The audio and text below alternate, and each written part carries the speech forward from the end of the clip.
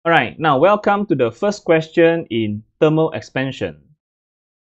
Okay, the figure above shows two metal rods, one steel and the other aluminium, are clamped on one end. At 0 degrees Celsius, the rods are each 30 cm and separated by 0.03 cm at their unfastened end. So we can see both rods, they are clamped at one end, but there's another end of each rod there is not clamped. Yeah, and the unfastened end, they are separated by 0.03 cm. Here it says 0.3 mm. Is this the same? Yeah, actually this one is the same. Yeah, these two things, okay, just differ by unit. Yeah, these two things is the same. If you look at it, 0.030 cm is the same as 0.3 mm. Is it? Yeah, of course, because we know that cm, if cm change to mm is just times 10. Okay, 1 cm is 10 millimeter, isn't it? 1 cm is 10 millimeter, so that means times 10.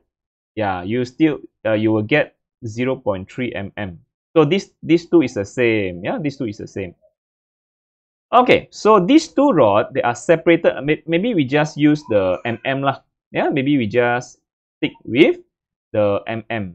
Okay, we can ignore this one. We just use this one. Okay, between these two rods, there is a gap. There is a gap of 0.3 mm. Okay, there is a gap of 0.3 mm. The coefficient of linear expansion for steel and aluminium are 11 and 24 with the same exponent -6 per degree Celsius. Yeah, determine at what temperature will the rods just come into contact.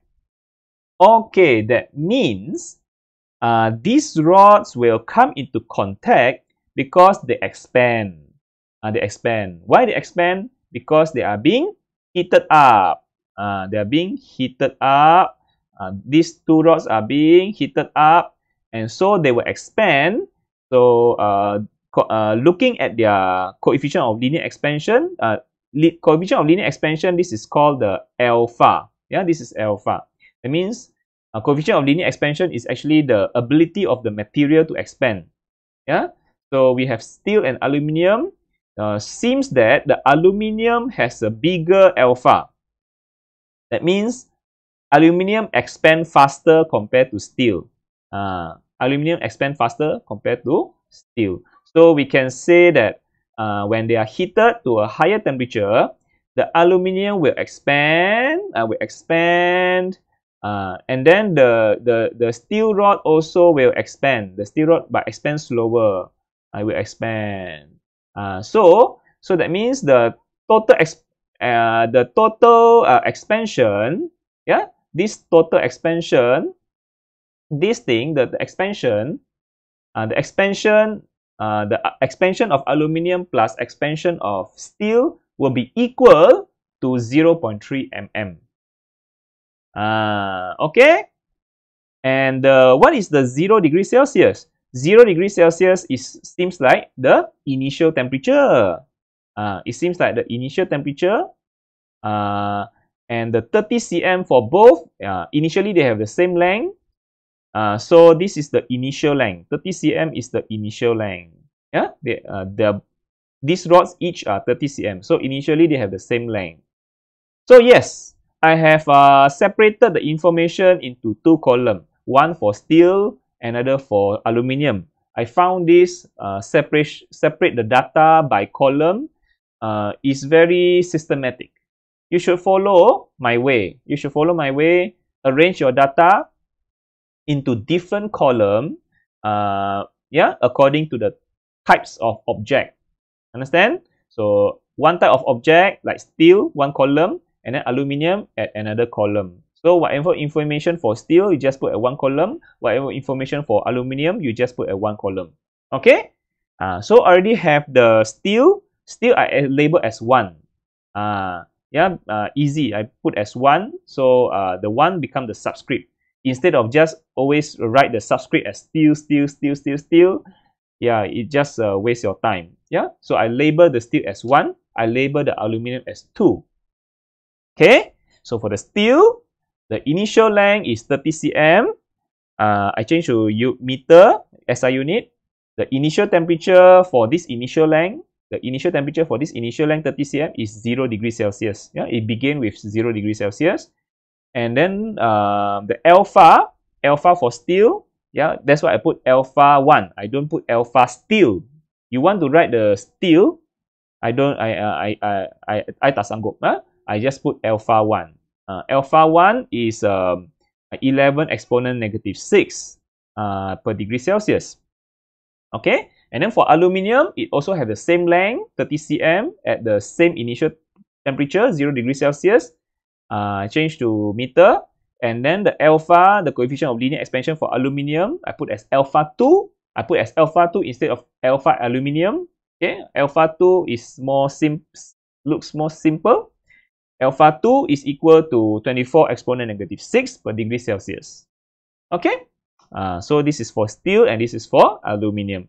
So from here I can see aluminium has a bigger alpha. That means aluminium expand faster compared to steel. Steel expands slower. Okay, that means we can say after certain temperature, aluminium will expand more compared to steel. Steel will expand less. Yeah, it will expand less. Okay, so how to find this temperature when they come into contact? So at the final temperature, that means when both of them heated up until the final temperature, both rods will come into contact when the expansion for steel, which is the delta L1, plus the expansion for aluminium, delta L2, is equal to the gap between them, 0.3 mm. Isn't it? Just now I said the steel expand, the green one. The aluminium also expand, the red one. So the green one plus the red one, the expansion, the delta L1 plus delta L2 will be equal to the gap, which is 0.3 mm when they come into contact. Isn't it? They come into contact when the expansion for steel plus the expansion for aluminium equal to the gap. Yeah, so 0.3 mm is the total expansion for both metal. Yeah, we can say it is the total expansion of both metals. I think I'm clear already. 0.3 mm, the gap, this is the gap. When they come into contact, when the total expansion of both metals equal to the gap. Okay? Now, expansion delta L is equal to alpha L naught delta T. This is the formula. Okay? So I apply this formula alpha L naught delta T for both 1 and 2. So I get, okay, I just continue. So delta L1 is alpha 1, L naught, they have both steel and aluminium both have the same initial length, it's 30, 30. So I just put L naught. Okay, and then delta T, delta T, delta T. Okay, and then plus and then this is alpha 2, L naught, delta T also. Okay, and then yeah, so yeah, just put a bit further away. Yeah, further away. So 0.3 mm I change to meter. I better change to SI unit. 0.3 milli is -3. Milli is -3. Okay. Now for alpha 1, okay, just put in the value 11. The steel is 11 -6. L naught change to meter already, 0.3 mm. No, 0.3 meter. And then what's the change in temperature? Change in temperature? Yeah, initial temperature is cold. This one is different from heat conduction. This one is you start with the coal and then you heat it up to a higher temperature. Heat it up, become hot. When it hot, the rod expand, isn't it? So it is the final minus initial. The final is hot minus cold. Yeah, the final is hot. So yeah, the final is T. We want to find the final temperature minus the initial temperature 0. Okay. Plus alpha 2 is 24 exponent -6, and then the initial length 0.3, and then the final temperature is yeah, we want to find the final temperature. Okay. Minus 0, initial temperature is 0, equal to the gap. Equal to the gap. Yeah, that's it. Yeah, this one is in meter. Okay. So next we can find the final temperature. The final temperature is 28.57. I already found already. Yeah, 28.57. Okay. So that's it. Yeah, this is temperature when the gap is being filled by both expansion of metals. Yeah. So yeah. So this is the temperature when they come into contact. The both rods come into contact at this temperature. Okay. So basically what I want to say is for